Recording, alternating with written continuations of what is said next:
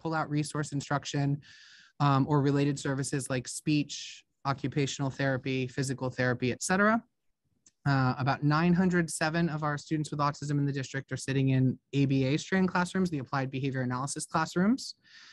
Those are the classrooms where the teaching methodology centers around applied behavior analysis for the majority of the school day. And then there are about 169 students who find themselves in other classrooms that are special education, substantially separate classrooms.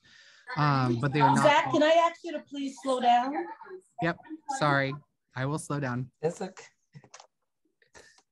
There's about 169 other students in our substantially separate other programs. So they might be receiving supports for a specific learning disability or an intellectual impairment because the primary need that they have does not stem around needing that applied behavior analytic instruction.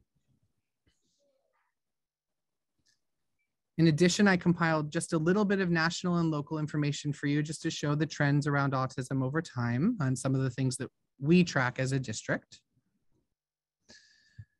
So I'm sure many of you are already aware of this, but autism rates have been rising according to the Centers for Disease Control. Back in 2000, only 1 in 150 students or children had carried a diagnosis of autism. And more recently, in the 2018 numbers that came out, the numbers have risen to 1 in 44 children. Here in Boston Public Schools, when we look at our student population, we have 1 in 27.8 students in our district enrolled have autism as a primary disability. And that's about 3.6% of the district. So a pretty large portion of our students are students with autism. In comparison to other districts throughout the state, you'll see that from 2008, when I first started tracking this data, to now, all districts have been rising in terms of students with autism as the primary disability pretty similarly across the past several years. What that tells us is that Boston is right in line with what Massachusetts looks like in terms of enrollment of students with autism in our district.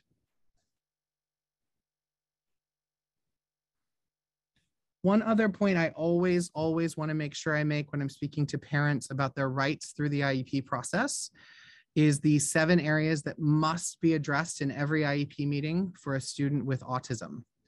And so these items are required by law to be areas that we consider in IEP meetings for every student with autism as a primary disability. The first is obviously their verbal and nonverbal communication needs. Second, the need to develop social interaction skills and proficiencies. Third, needs resulting from unusual responses to sensory experiences. Needs resulting from resistance to change and transitions. Needs resulting from engagement in repetitive activities or stereotyped movements. And I want to clarify that bullet does not necessarily mean reducing or eliminating those movements. It's about focusing on what needs the student might have in terms of accommodation and support. Needs for positive behavioral interventions, strategies, and supports to address behavioral difficulties. Number 6, the need for assistive technology. And the last, any other needs resulting from their disability that impacts progress in the general curriculum, including social and emotional development. So these are items in every single meeting for a student with autism that must be discussed. And this is good, a helpful thing for maybe you to have when you come into the meeting to make sure that while you're in the meeting, you're reviewing to make sure you feel like it's been adequately discussed by the team. And before I go into anything else, I just wanted to take a quick, brief moment to talk about ableism. So by definition, ableism is defined as discrimination or prejudice against individuals with disabilities. It has been a very, very important topic of conversation that has received a lot more attention in recent years. And one of the biggest pieces of that conversation has been around the extent to which we all need to adapt to support each other. And the idea that, for example, teaching or requiring eye contact, right, for a person with autism is likely inappropriate and can also be quite uncomfortable for the person. And so when we're thinking about the supports that your child needs and crafting the IEP that your child needs, our primary motivation should not necessarily be making them like everyone else, right? The concern and focus of this work is about supporting your child with what they need to access a robust and meaningful instructional and educational experience in the Boston Public Schools. That does not mean independently and unilaterally selecting targets for behavior change or skill development that do not align with your vision for your child and your motivations in conjunction with your work with your child. The work that we do should be in partnership with you and your children, not we've decided because we're the experts that that's what you need. You are an important member of the team, and our schools and communities have an obligation to build an environment that is supportive of our students and what they need to be successful. That is our number one job. And that doesn't look the same for every student. That's why we have special education. All right, so my favorite slides as a behavior analyst, the applied behavior analysis slides. You'll get a lot more of this from another presenter later, so I'm going to be fairly brief. So in short, 95 to 98% of everything that we do, including animals, is learned. Even things that are not learned happen for a reason, right? All the behaviors we engage in occur for some sort of a reason. Nothing ever happens for no reason. All learning follows basic rules for everyone. And if our kids can learn one set of behaviors, they can learn others the same way. And our job is to learn how they're learning and then tailor what we're teaching to that learning style. Behavior is communication. That's from the point from which we begin, and in most cases where we end. For many of our students, the behaviors that they engage in, if they have more limited vocal communication skills, are the ways that they're communicating and self-advocating with us. And it may be the best way they have to let us know that something is wrong. When working to support our students with autism, our intervention should focus on building an environment that is supportive to their needs. In order for students to be available for learning, we have to create an environment in which they feel safe and supported. One of the most common questions I get in these talks is, does my student have to be in the ABA strand to receive ABA services? And the answer to that is no. We provide applied behavior analysis services in almost every school in the district. And the ones where we don't, it's simply because there's not currently a student there that has it in their IEP. So when you're going to your IEP meetings for your students, if you ask for applied behavior analysis support for your student and you are told by the school, oh, we don't do that here, you do have the right and power and ability to push back and say, nope, Zach told me I can still have my ABA evaluation no matter what school my child is in. We don't want students to have to go to certain schools in order to get ABA services. So we provide them in all settings across the district. That being said, our ABA strand schools exist in about 30 of our schools. So those are schools where we've worked very closely with the teachers and paraprofessionals to build a program where the teaching all day long is ABA teaching. So our teachers are trained ABA teachers, our paras are trained in implementing ABA practices. And on top of that, we have board certified behavior analysts in those buildings who support and guide those services. In addition, we have one of my program directors for applied behavior analysis that are assigned to work in that building. They provide the supervision to the ABA specialists, and they work with the teachers and the strand specialists. Hey, Zach, it's Tanisha. You have about 5 minutes left. Oh, great. Mm-hmm. So this slide you may review later. I'm not going to spend any more time on it because I want to speak to the other stuff.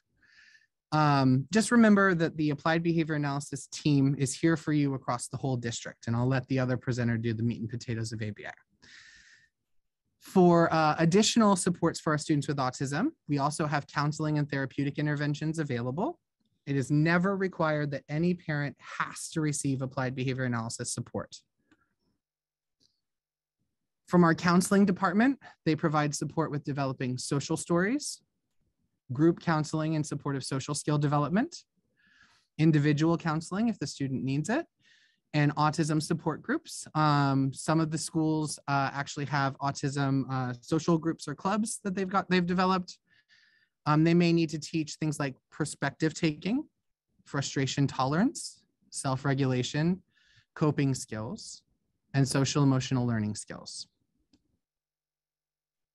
In addition, our school psychologists throughout the district support heavily with environmental modifications when needed.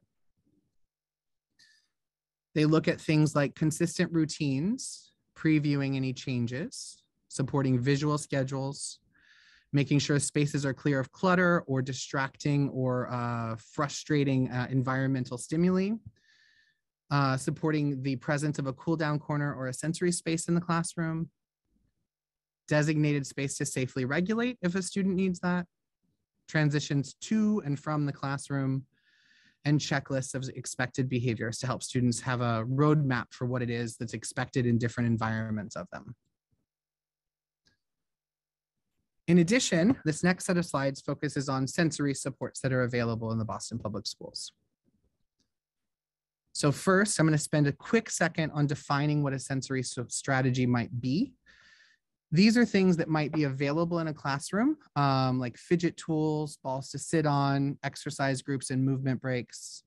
They could be available to all students in the class, or they might be kept in break areas, or they might be specialized to an individual student. They could be things like a sensory table, exercise groups and movement breaks, individual plans as needed based on assessment and administered by an occupational therapist. And they are not to be implemented as a consequent strategy or to de-escalate crisis behavior. So what that means is we're not to use them only when the student is upset. These strategies are supposed to be present all of the time and available to the students so that they're able to get what they need in order to safely and effectively access the environment around them. So some examples of different sensory strategies you might see might be developed by the OT and the student's teacher, might include a sensory diet or a weighted vest, even a brushing protocol. Might be a direct service that's provided by the occupational therapist, either inside or outside the classroom. And again, I'm just going to say it probably 75 times, not to be implemented as a consequent strategy or to de-escalate crisis behaviors. So this slide is a little meaty on content, but it goes into the do's and don'ts for sensory strategies.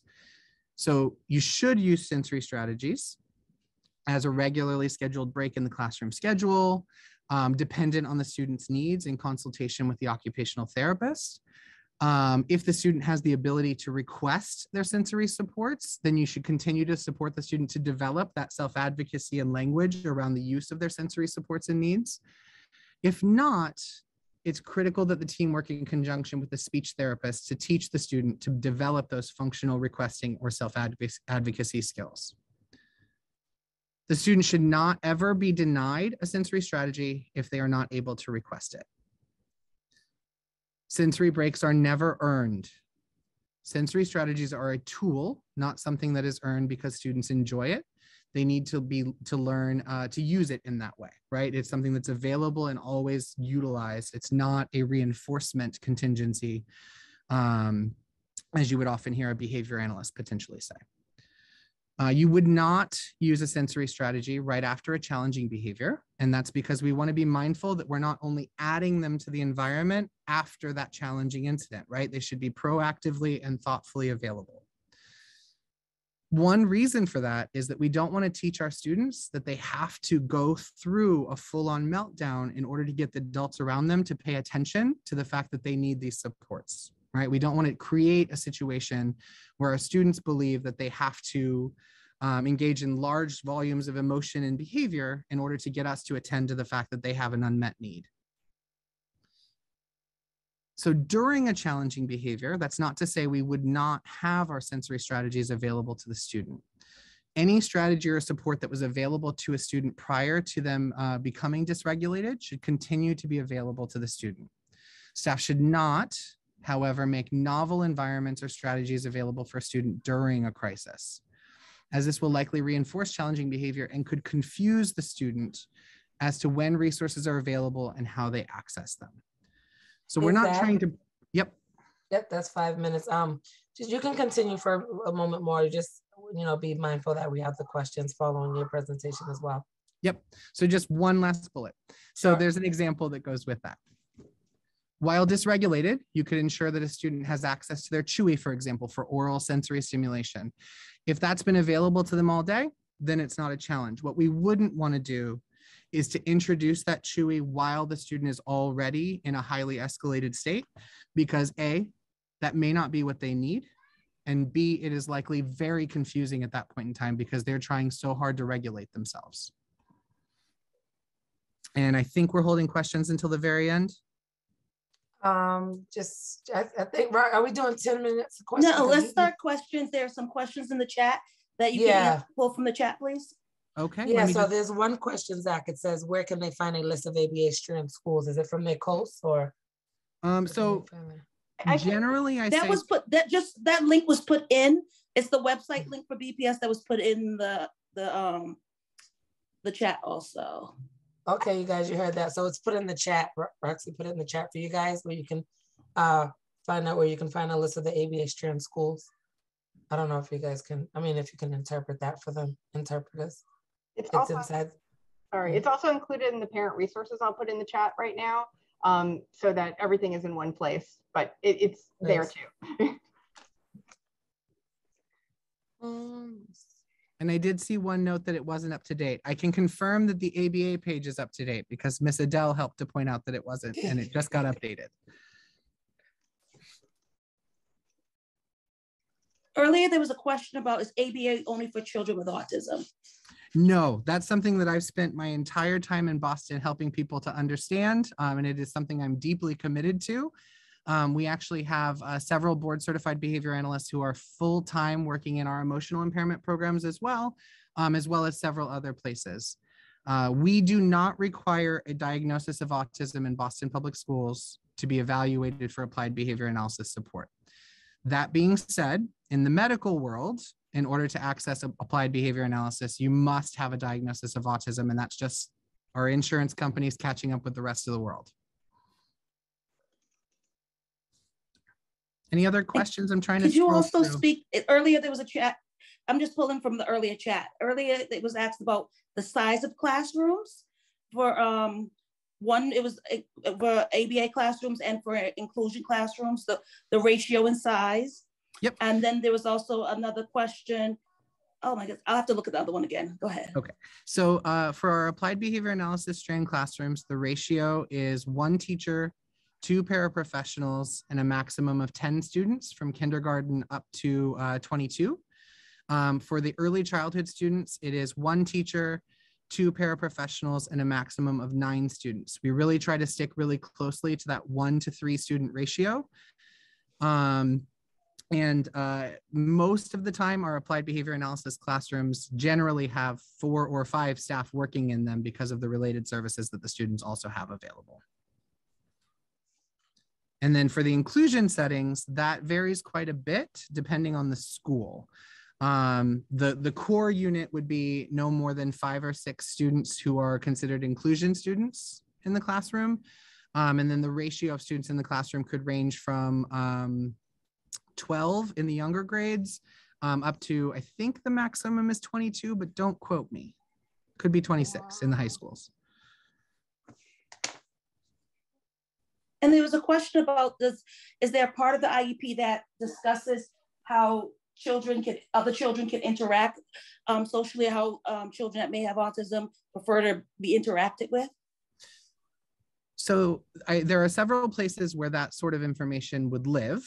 It could be in the accommodation section, depending on the impact on the student, if it's an accommodation for them to access their environment. It also could belong in the methodology section for the way that we support the student. I often use the additional information section for all of those clarifying details that are contextual about the student. And then also there's the parent concerns and the narratives at the beginning. It really sort of depends on the student and where it makes sense to place it. But yes, there's a lot of space to include what the student needs in terms of interactions from other people. Nice. Zach, we have 2 raised hands. I'm going to call on one of them if they still have that question, if it wasn't already answered. Miss LaRouge, your hand's up. Did you have a question? You can go. Miss LaRouge? You're muted if you're talking. Okay, let's move on. We should come back. Do we have Danielle Ryan Tierney? Your hands up, Danielle. Hi, thank you.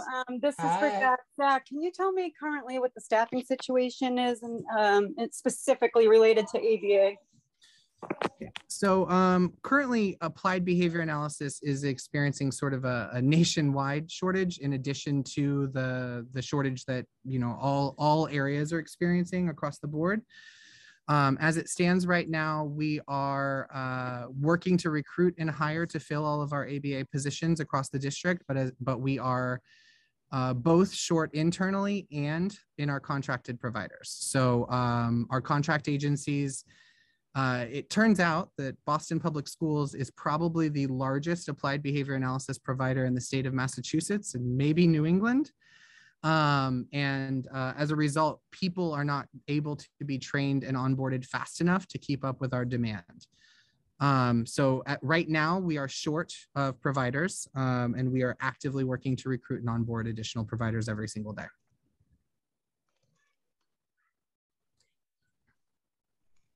Zach, regardless of the shortage, also including before pandemic, there's a question about amount of ABA hours a child can get in inclusion.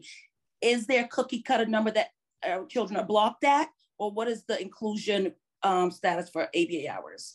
Yep. There is no magic formula. We have students receiving as little as 1 hour a week of direct instruction up to students who receive 30 hours a week of direct instruction in applied behavior analysis. The guiding force for those determinations is based on our applied behavior analysis evaluation tool that identifies students' need for direct instruction and skills across a number of categories, and assesses the student's level of independence in the natural environment with using those skills.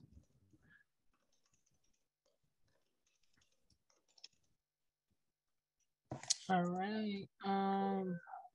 Roxy or anyone, if you're monitoring the question, I am as well, the chat. Any more questions so we can continue on the next presenter? All right, thank you all. I'll turn my screen share off. Thank you, Zach. That was great.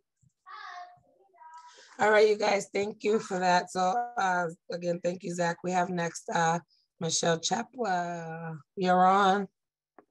Thanks, Chinese. Hi, everyone. I'm Michelle Chapla, and I am a licensed behavior analyst, and I have experience working in in-home ABA. I'm going to share my screen here with you.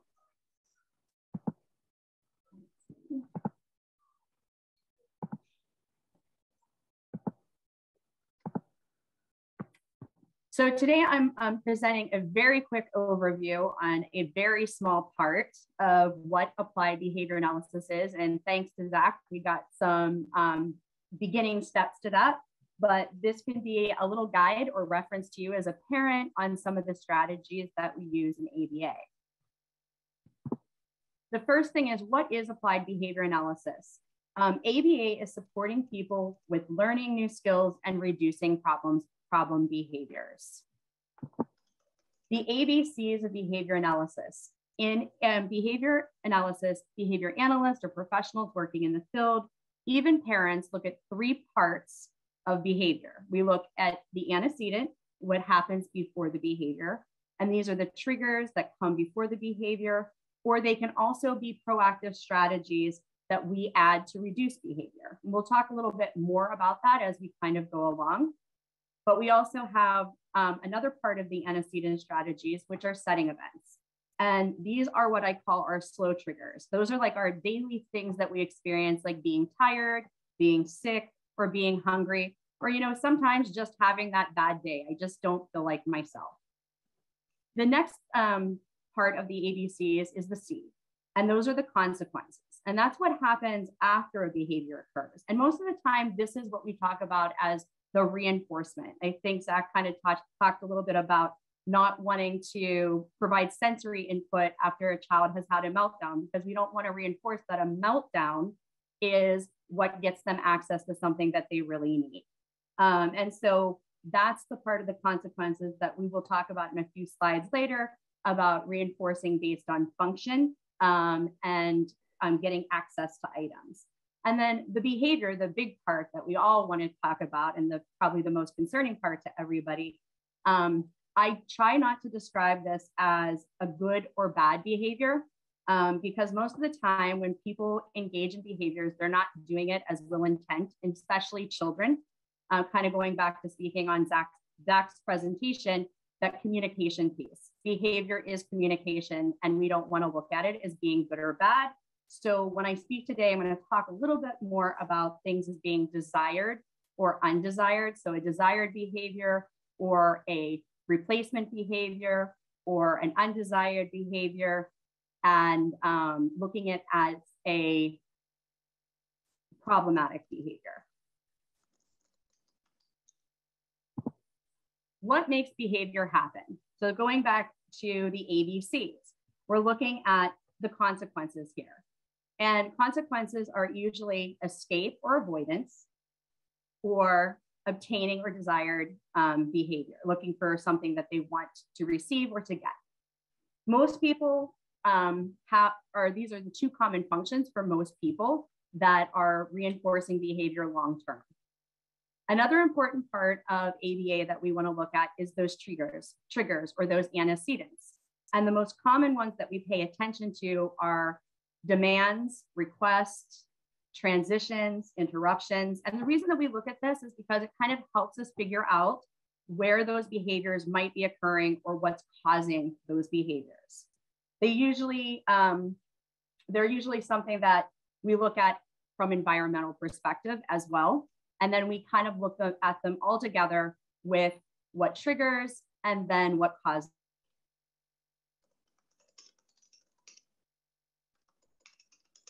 To see how things are laid out. So this is kind of a tool to look at how we would outline a problem behavior. So looking at setting events, antecedent events. So we have your A here, your B, and your C. And then when we talked about the behavior, I told you that we have two types of behavior, desired behavior or the problem behavior. And then we also have these replacement behaviors. The nice thing about this model is it really looks at the perspective of it's okay for a child to make mistakes. It's an opportunity for learning. And this is where we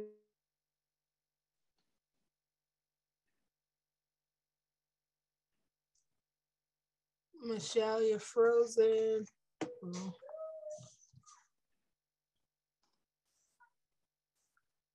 Am I back? There you go. You're back. Sorry. You're back. Yep. No Horizon. So the replacement behaviors here, we're looking at being able to accept those alternative behaviors. I put in a nice little example, and this is just for you to look at and reference. Obviously, given our time here, we can't go through every step, but it's really cool to look at because it looks at all areas of those ABCs, but it also helps you look at how to make a plan. So as a team, or even as a parent, like going in and looking at your child's behaviors, these might be things that you want to show that you want the child to learn, or that you're looking at, these are the things that I'm seeing that are working for my child from setting events or those proactive strategies. When we use the ABC behavior in the competing behavior model, we use these models to increase desired behaviors and decrease or prevent the problem behaviors.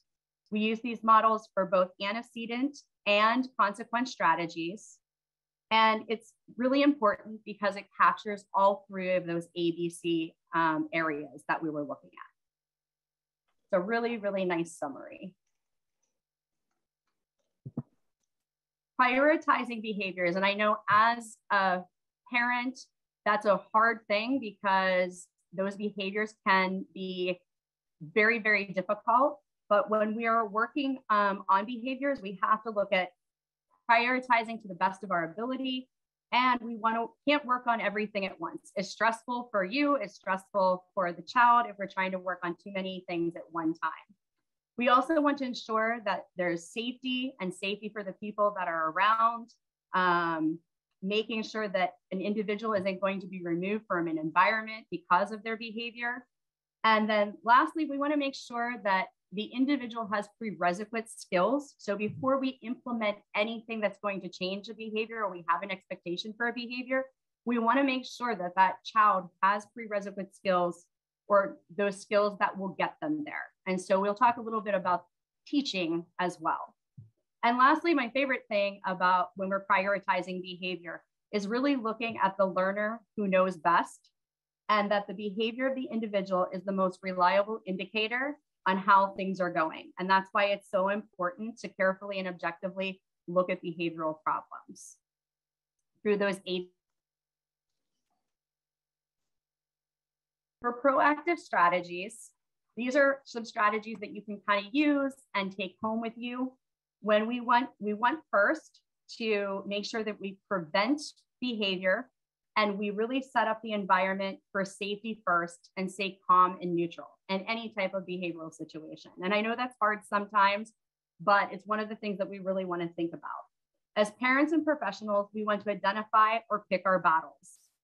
Know the ABCs before you start. So kind of knowing what causes those behaviors, where the behaviors are going to happen, and those things that reinforce the behavior. And then we also want to make sure there's that skill set, that they are able to engage in a desired behavior because they have the ability to do that, not just because we think that should happen. And know that mistakes are opportunities for learning in the natural environment, and that we're always trying to capture and contrive opportunities for new learning. And something I want to hit a point on when we're working on building behaviors and replacement behaviors is that we always want to allow for higher levels of reinforcement. So we want to make sure that we're doing a lot of what the child can do versus what the child or the individual that we're working can't do. So we want to have like an 80-20 focus, 80% of the things the child can do and 20% of the things that we want to work on.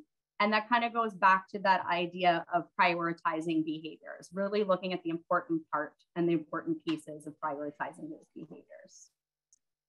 Also, with our proactive strategies, we can also use things, and I think Zach touched a little bit on this in his slides too, using visual cues, reminders, giving choices.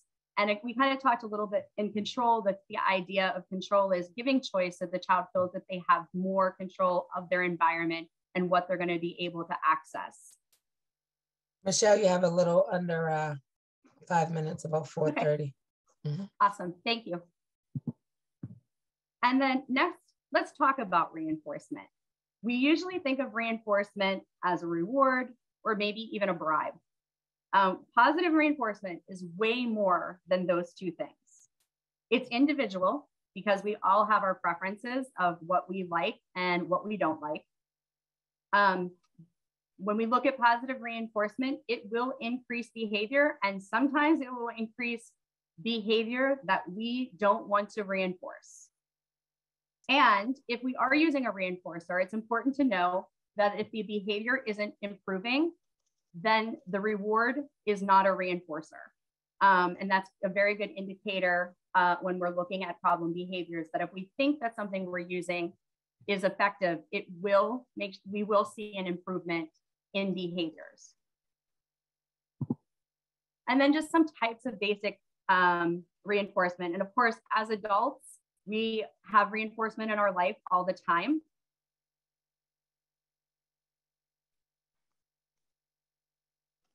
Feedback and praise for doing a good job. And a paycheck for going to work. That's positive reinforcement. So when working with individuals or kids, we want to think about those types of reinforcements as well. Typically, children with disabilities don't get a lot of praise and feedback because we tend to focus on the things that they can't do So that's why ABA really does try to focus on the things that the child can do and reinforce them. So looking at things that we might use as reinforcers are tokens, preferred toys.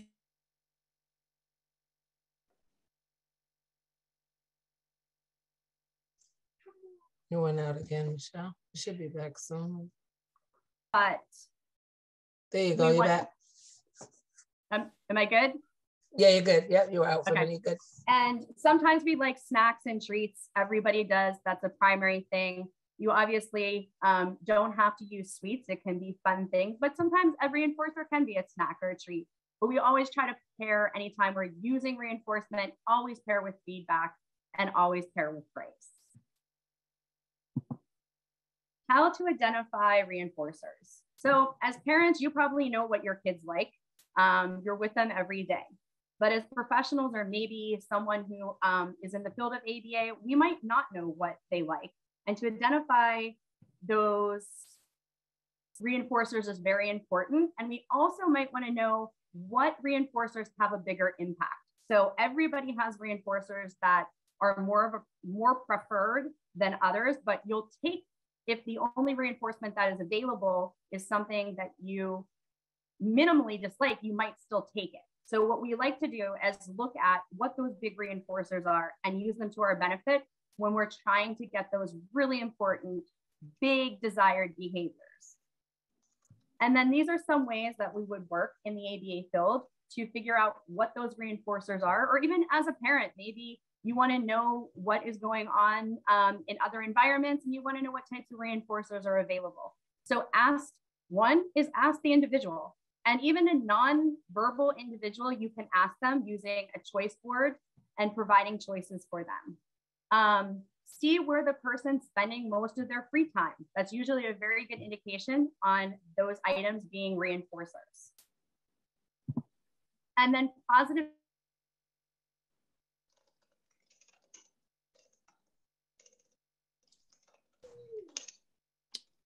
You went out again, Michelle. Should be coming back momentarily. There you go. You're back. Okay. Sorry, guys.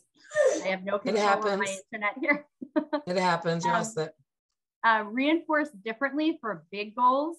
So we want to go back to when we identified our reinforcers, we want to use the bigger, better reward for the bigger, better behavior. And then reinforce for attempts with smaller rewards. It's okay if we have to prompt as a consequence and say, hey, this is behavior we want to see. Or, hey, remember, this is what we need you to do, or model that behavior. And those are all consequences.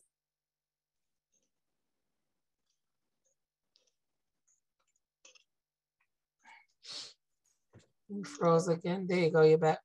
Michelle, can you try turning your camera off and presenting with it off to see if that'll stop the freezing? I can. Maybe the bandwidth will reduce.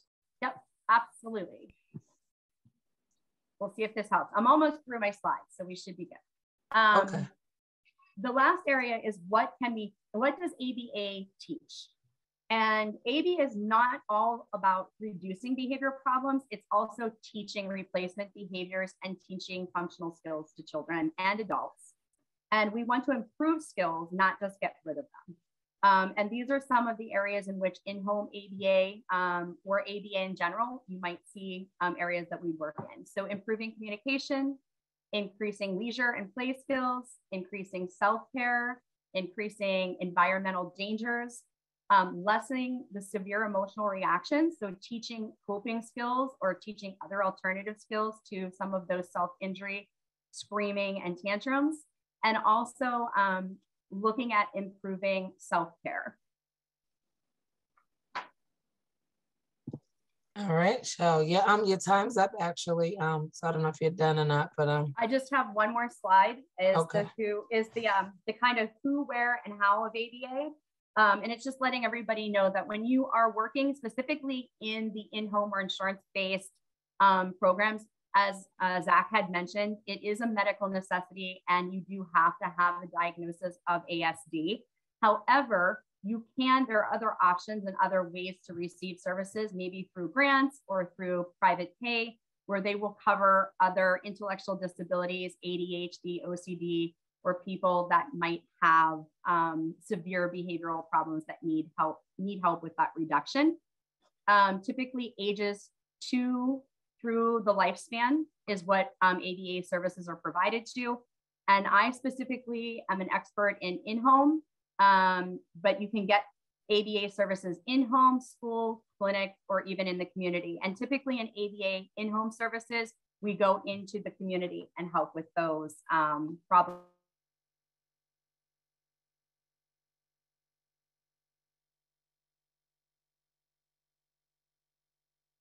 Want to kind of figure out the who and where of those ABA sources, those are available to you as well. And that is it. All right, Shell, I don't see any hands raised. Let me know, Lisa, if you see any hands raised, but I do have 2 questions from the chat, Michelle, for you. One was, do you withhold reinforcers if the behavior you asked for isn't performed? Yes, the answer to that is yes, but you can also provide a smaller reinforcement if the behavior is not the problematic behavior. So if we have a reinforcer and we're seeing that the problem behavior is there, we're not going to give the reinforcement because it will reinforce that behavior. Nice. And then really quickly, because I know we started late, but the next question I saw while you were presenting was the model that you were displaying. It said it doesn't seem to ask what the child needs. It just asks how can we mold the child to do what the child's parents or teachers want?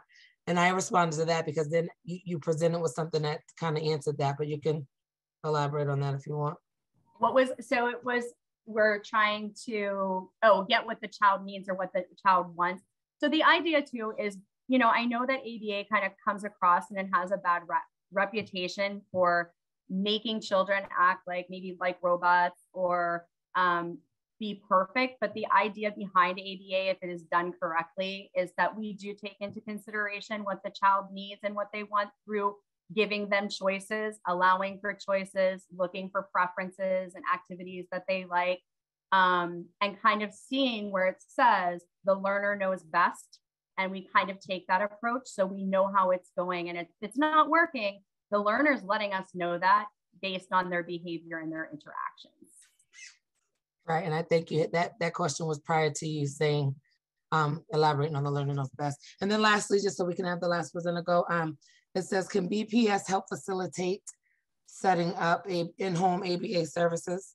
Boston Public Schools, can they help with that? Do you not know the answer to that? That would Zach be definitely a Zach question. Sorry, guys, I have to forgive you. You have to forgive me. I started multitasking. What's the question? Can BPS help with that initiation with the in-home ABA? Can they help with that process? Yay or nay? Yes, we do. We put out information periodically that hopefully is making it to families. But if you're struggling with navigating that process, I would just reach out directly to me. I'll put my email in the chat. Sweet.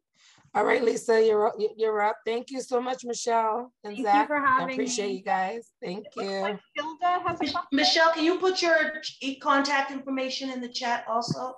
I can. It's also on my slides too, if anybody would need it. Yep, we will be posting the slides, but just so that they can have it for the chat right now. Yep, I can do that right now. Hello, there's one question. Go ahead, Lisa. Go ahead, Lisa. Oh no, Hilda has a question. Oh, okay. Yeah, I'm allowing her to unmute. Hilda. Buenas noches. Yo tengo mi hija que tiene 21 años y estoy esperando por el resultado final del IP, pero a ella solamente se le aprobó 1 hora al mes. Quiero saber primero, ¿qué yo puedo hacer para que le den más horas en la casa? Y si después que ella cumpla los 22 años, ella tiene derecho a recibir el ABA. Gracias. Okay. Do we have the Spanish? I understood some of it. I'm not like, We do have a Spanish interpreter, and that's who's expected. Yes. Okay.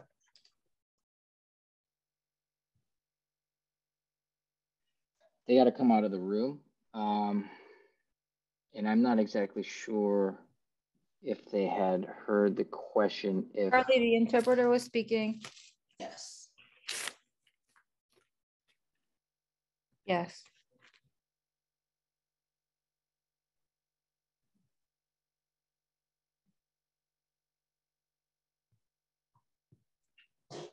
Okay.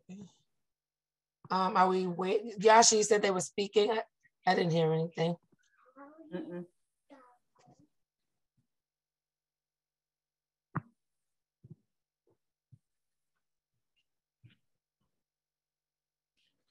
I would. No, I think the other speakers in the meeting might not. Right, the Spanish interpreter just translated it on this English channel, but thank you, Juan. I would encourage the parent to reach out to me directly. If the interpreter could direct her to my email, I can support.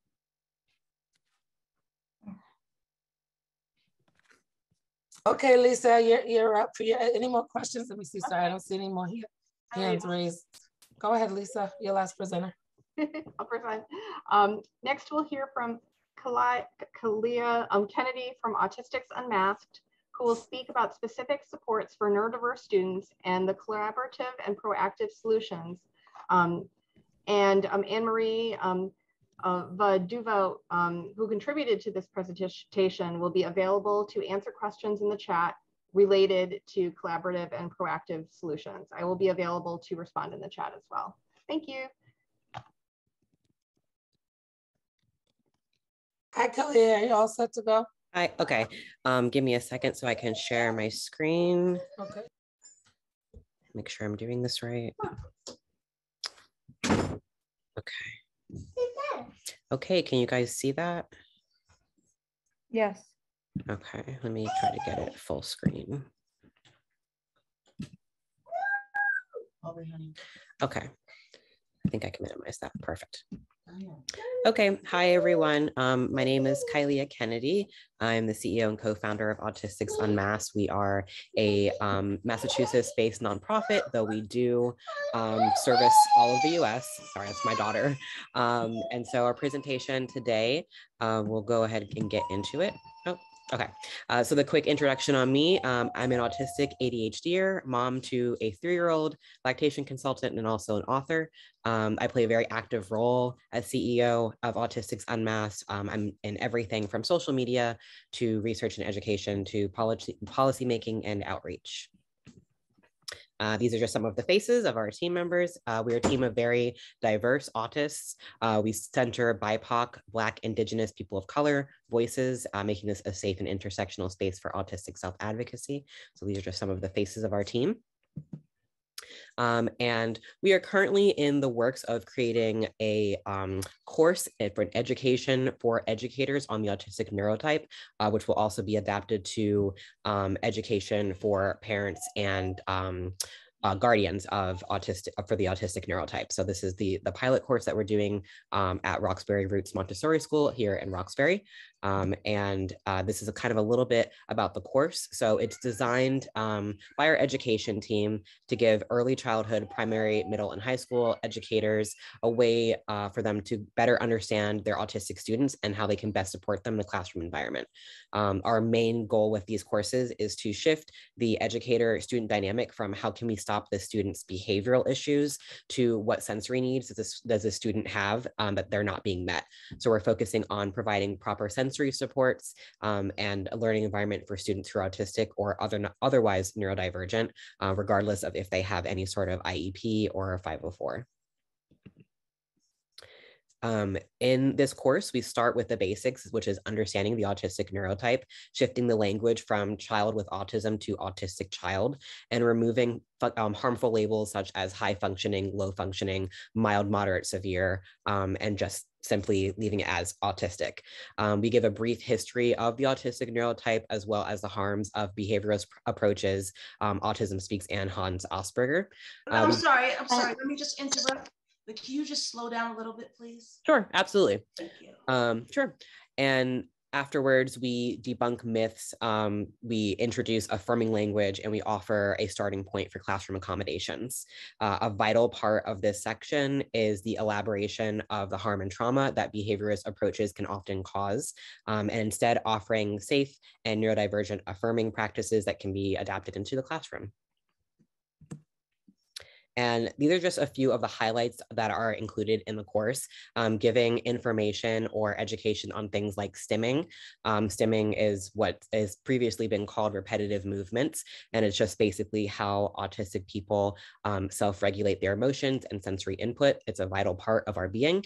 We all do it, and so we kind of go into what that looks like, the different types of stimming, and what you should do if you see it happening, which is essentially nothing. We also go into alternatives for seating methods. Seating charts are a great way to give autistic students stability that they often need, but we encourage educators not to change them without notice, as a drastic change to routine can lead to something like a panic attack or a meltdown. And we give ideas for alternative seating options such as yoga balls, milk crates, standing desks. This can also help students who are very stimmy, who stim a lot. It helps them stay focused. It gives them something to stim with while they're learning.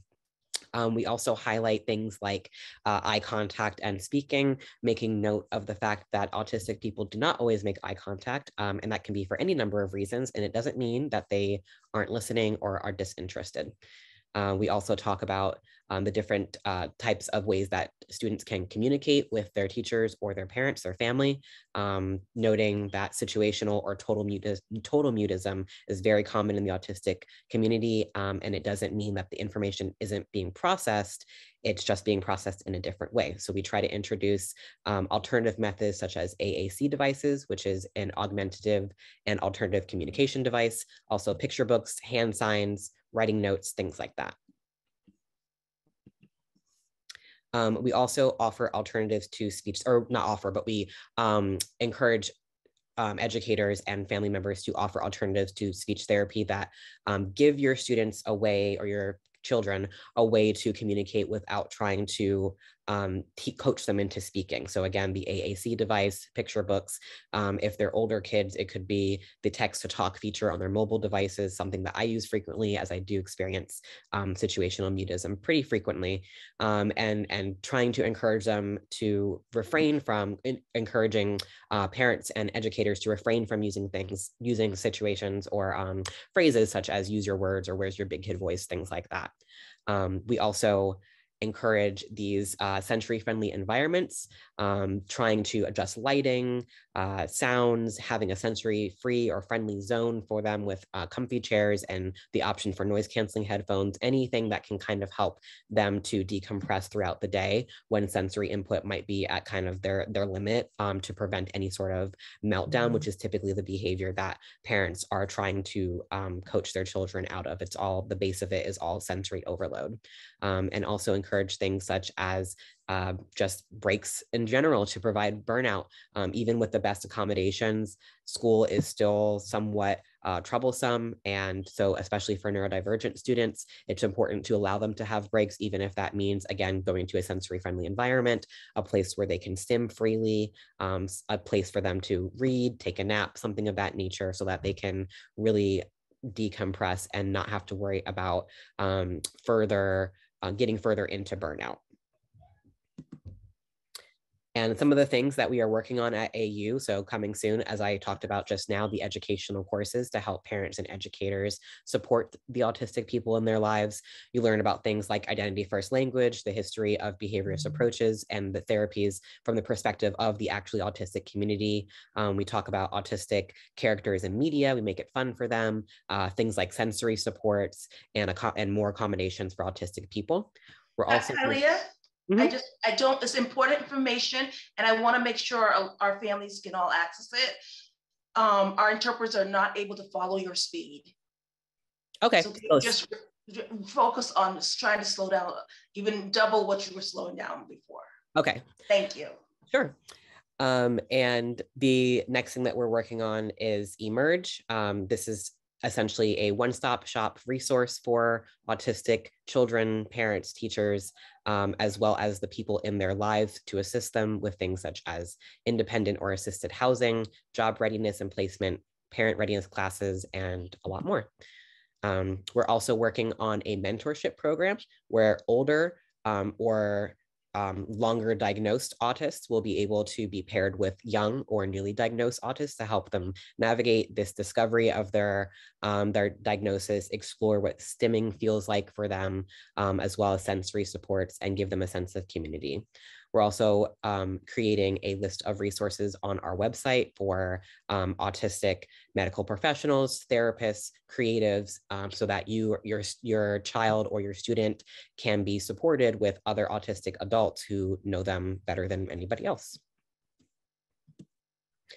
And this part of the presentation was put together by Anne Marie, a Boston education advocate. So I'm going to read what she has put together for us. And this is about the collaborative and proactive solutions. The CPS model is an inclusive approach to behavioral challenges at school and at home. A core belief is that kids do well when they can.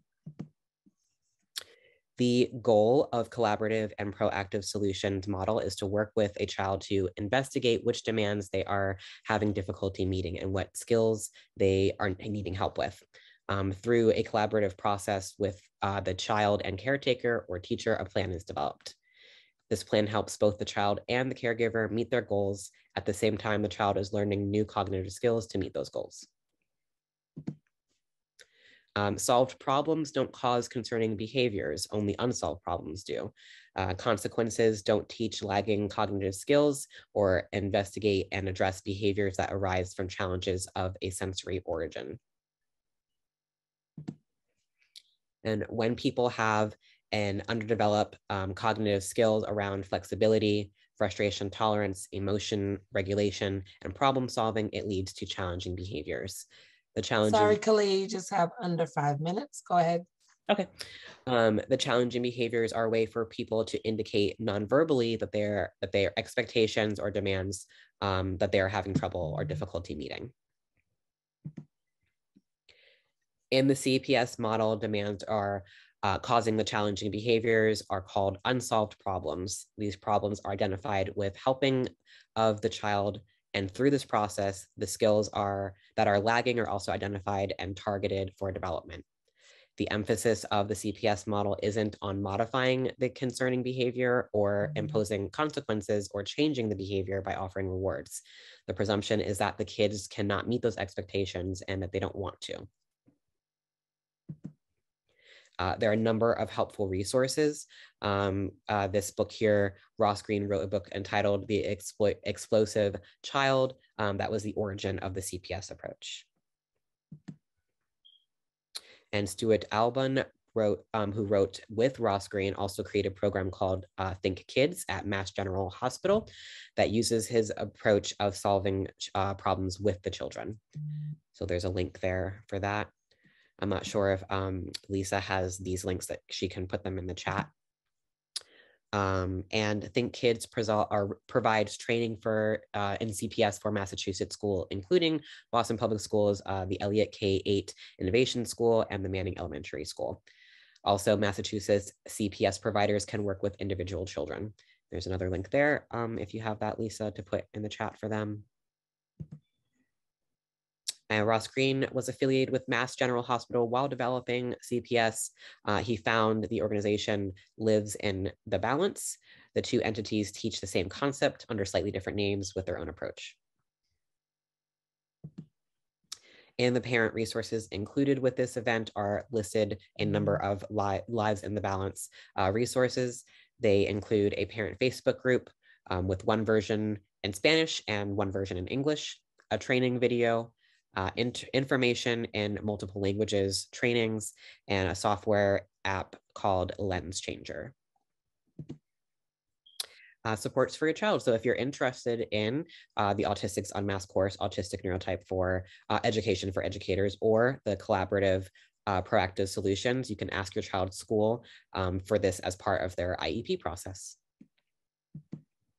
and parent resources were compiled for this event related to the presentations and share additional resources. So the link again, Lisa, if you have that, should be in the chat.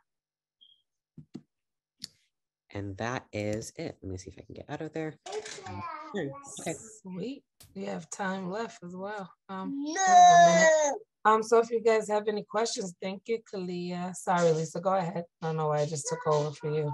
Go ahead, Lisa. Lisa?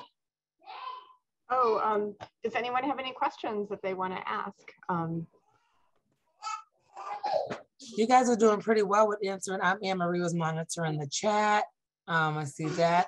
I know I have a question. Nobody's hands raised. 1 minute, Kylia and Anne Marie. I took a photo of a question. Bear with me. I don't know if we have the Spanish interpreter. I'll read it in Spanish. To me, it's saying, let me just read it. It says, Yo tengo una pregunta. Me gustan. Basically, they want to know is, Yashi is helping that parent because she's asking an individual. Okay, so we're all set about with that. All right, so we're in that. Anyway, so the next one, good job, Roxy, thank you. And that was the only question that I followed. Roxy, did you see anything in the chat? I know you're monitoring it as well as Anne Marie for us. One person asked when the program will roll out. Yeah, so we just finished the first draft of it. We're kind of trying to do the pilot of it with Roxbury Roots Montessori by the end of this school year. So we're hoping that by the beginning of next school year, we'll be able to roll that class out for any public school or private school that wants to take it. Excellent. Nice. So to answer your question, Ty, I'm not actively monitoring the chat because I expect you at least to be doing that. Roxy, you're breaking up. I can provide backup. No, we're good. That's fine. We got it. I just know one of the questions that was at the top of it was, are there any places where families can sign up to ensure that they can find out all things ABA?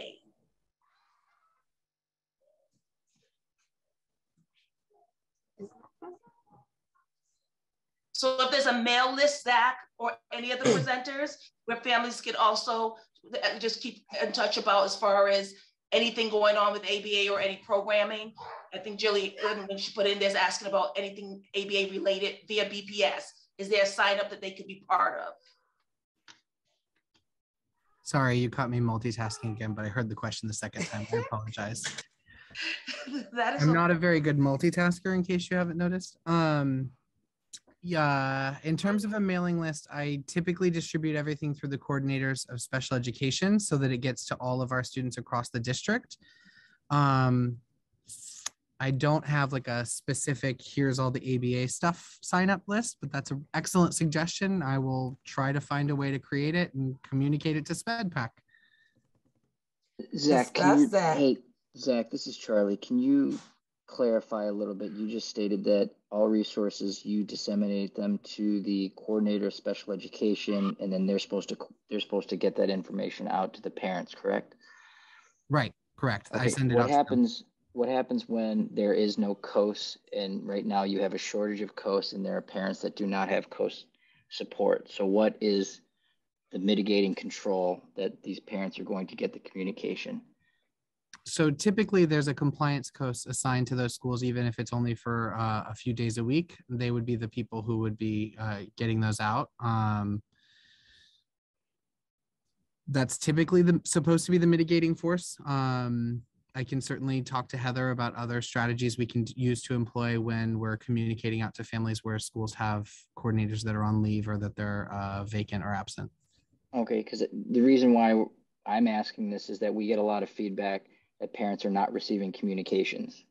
And okay. if the protocol is that parents are receiving it through the COSs, and we're getting feedback that they're not receiving information from their COS, so that there is no COS, probably this procedure should be reviewed so that parents get the information, and that they shouldn't have to come to a SpEdPAC meeting and ask, hey, where is this information? And this shouldn't be the first place that you hear that they're not getting the information. Absolutely. Thank you, Charlie. Joshie and I'll bring that back to the team and try to improve our processes to make sure communication is more effectively getting to the parents. Thank you, Zach. Zach. I just wanted to add. Speak to what about if there are any students that should be getting ABA that are not? For Danielle's question, she's basically asking, with the shortage, is it that is being streamlined so that it's spread among students, or there's some who are getting 0 hours basically? So at this point in time, I believe we are up to all schools having some level of service. There were several months at the beginning of the school year where there were some schools that were not yet receiving services. I would have to go through my list for the most recent update. Last I was certain there were 2 schools left that had, I think, 1 student at one school and 2 at the others. I believe that those are all resolved. There are still, I would say, actually many students who are receiving partial services, but we are working to distribute the services across all students as equitably as we possibly can. Zach, just in light of time here, it's almost 8:30 here. We have a couple of hands raised. And thank you, Zach. I appreciate you. Go ahead, Lisa. I see your hand. You raised your hand too. Yeah, I just had a simple question. I was curious, like, how many of the people that are part of the organization are Massachusetts based and like in the, Boston area? Is that for me, Lisa, at AU? Yes. Yeah, so right now it's just myself and my sister, who is our other co-founder and creative director. We are the only 2 here in Massachusetts. The rest of us are scattered across the US. We even have a staff member who is overseas in the UK. So we have a pretty broad reach. Interesting, thank you. And I did see that someone in the chat had a question if any resources for individuals, not just for the school when it rolls out. Yes, these courses are going to be adapted to not just schools, but also family members, parents, guardians, friends, and autistic people themselves. So the course all around is going to be modified. Also employers, and we're hoping to eventually roll it out to people like first responders, doctors, et cetera, et cetera. Awesome, thank you. Great job, Kylia. Guys, in lieu of the time, I just wanted to add, I wanted to add it before you guys were asking about the kids who haven't received ABA and so on and so forth and BPS. If you ever have a question and you don't have a current COAST coordinator of special education in your school, you can always reach out to the headmaster/principal and they can kind of give you some information that can, lead you or point you in the right direction. That's also helpful for those parents who don't have a COAST in their school. I have a question for Kylia. Sure, go ahead, honey. This is Anne-Marie. First of all, thank you, Kylia, for your presentation and also for presenting what Lisa and I put together. So my question is, I really love, what is going to be happening, this rollout of this course, and I'm just wondering if you've had an opportunity to partner in any way with BPS, because sometimes I know as a parent, I've spoken to my school team about, training in, for example, collaborative and proactive solutions, et cetera, just training for my child's educator. And I've had,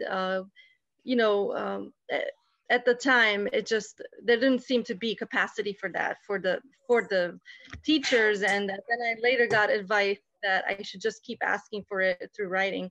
I was just wondering if you've been able to reach out to BPS about integrating what you're planning to bring to the table to help autistics, in a way in which it can be adopted in the BPS school system. So we haven't had a chance to reach out directly to any school districts yet. The first draft was just created and sent to me this morning, like literally just this morning. So we're still working on the curriculum outline to be able to present to school districts so that they can decide if they want to take part in it or not. Ultimately, it will kind of be up to the teachers who are, or the parents rather, who are part of individual SpEdPAC programs to talk to their school and say, hey, I found this organization that has this course, and try to work with other parents to see if you can petition to get our course implemented at whichever school it is that you're looking to have it implemented at. I just want, okay, great. I just wanted to make one note that with the parent resources, I can update them at any time. So if you have some updates on like what's happening with your organization, I can put it in there, and that way people can have the most up-to-date information. Perfect. Yep, I can absolutely do that for you. And I'll talk to our head of education and see what she's got for me. Excellent. Thank you so much. Thank you, guys. If we don't have any more questions, let me know if you have questions. If you can put your information, I think you already done it, or Anne Marie has done it. You guys are doing great with the chat. Put your information in the chat for people to look you guys up, reach you if they have any further questions. Additionally, you guys, numbers, contacts, so on and so forth. Without any further ado, you guys are free. Thank you for joining us, Boston SpEdPAC, Special Education Parent Advisory Council. I appreciate you guys. You can email Boston SpEdPAC, Boston SPEC PAC 411 @gmail.com. I appreciate you guys.